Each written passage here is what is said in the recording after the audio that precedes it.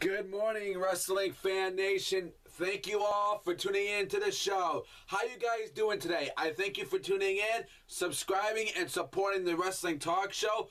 For more of these wrestling news updates, WWE 2K16 content videos, and all the news when they're putting news out for the new game, and when my new add-ons where I talk about Raw, SmackDown, pay-per-view matches, new matches, old school matches, guys, then subscribe to my show. The logo is going to be up top, and I want you guys to click on it. You're going to be officially subscribed to my show. Now, the article is going to be in the description box for you guys, as always. Breaking news, guys. Breaking news. Breaking news on WWE superstar Brock Lesnar on his schedule. Now, Brock Lesnar was advertised to be on Monday Night's Raw in Nashville, Tennessee, but didn't appear. Several correspondents at the sent word that a lot of the fans booed when Paul Heyman left after his promo and were upset that Lesnar wasn't there. Now, speaking of Brock, he is not advertised for next week's Raw and is only advertised for 2 shows before WrestleMania. The March 9th at the Console Energy Center in Pittsburgh, Pennsylvania, and WrestleMania Go Home Show, Raw, at the Staples Center in Los Angeles, California. Wow.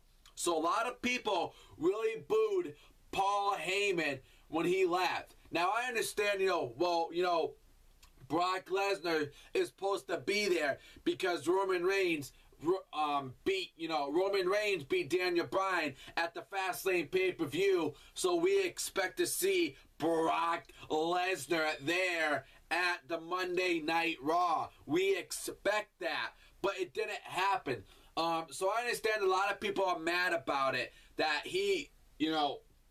that we fans were expecting the WWE World Heavyweight Champion Brock Lesnar to be at the Raw show, okay, to confront Roman Reigns. That maybe there was going to be confrontation between these two at Monday Night Raw last night.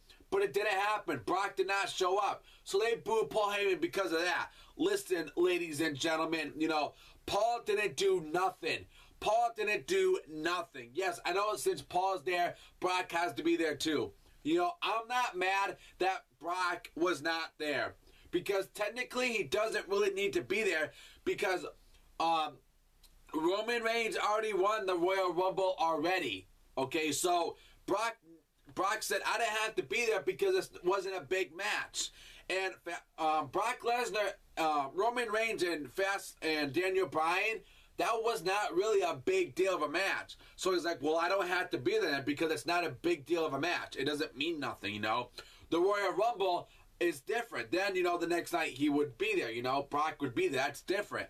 But, so I understand, that, Brock didn't have to be there. And he's only scheduled for different shows. So yeah, your comments, your opinions, guys, and I'm not mad about it. I'm not mad that he was not there. I know a lot of fans say he should be there, but technically he doesn't have to be there, because it wasn't really a major big win for Roman Reigns, because we already know that he already was the Royal Rumble winner anyway, so it doesn't change nothing, So Brock didn't have to be there. It didn't mean nothing to him, It was a meaningless match.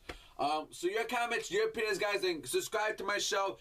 I think, guys, leave me your comments as always. Please like this video, thumbs it up, share it to all your friends, and I thank you all for tuning in to the morning show. Have a good day, guys, and I'll see you on the next show. Thank you. Subscribe.